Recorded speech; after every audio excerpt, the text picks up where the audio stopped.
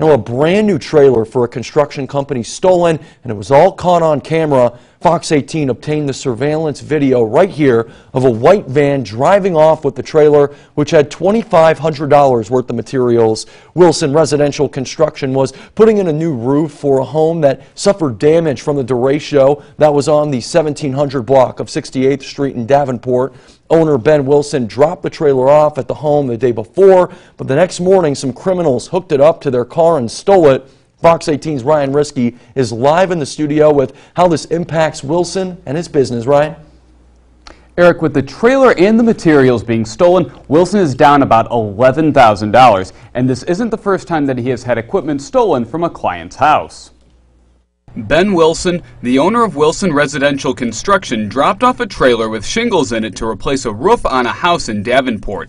But overnight, the trailer was stolen when someone hooked it up to their car and drove off. There's a lot of money. It was a brand new trailer we bought maybe 3.5 months ago. So it's brand new, and there's $2,500 worth of materials in the back of it.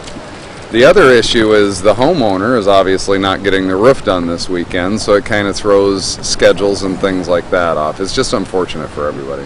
The trailer itself was worth over $8,000. It was dropped off the day before work was going to begin on the new roof, but now that has been delayed. Usually that's what we do, is we'll drop off the trailer with the materials inside of it, so that way the workers can, pull those out and throw them on the roof. Wilson has already repurchased the materials, but he has run into another problem with roof shingles. Nationally, we are actually running very low on shingles. They're getting very, very, very hard to find. We've had several suppliers that don't have them anymore. So getting those materials was already difficult enough. Purchasing them the second time isn't any easier. So we do have the materials. Adding to the frustration is that this isn't the first time that Wilson has had equipment stolen from someone's house. It's more frustrating than you think, because actually this is the second time this has happened in the last year. I had a work truck stolen out of Silvis earlier this year.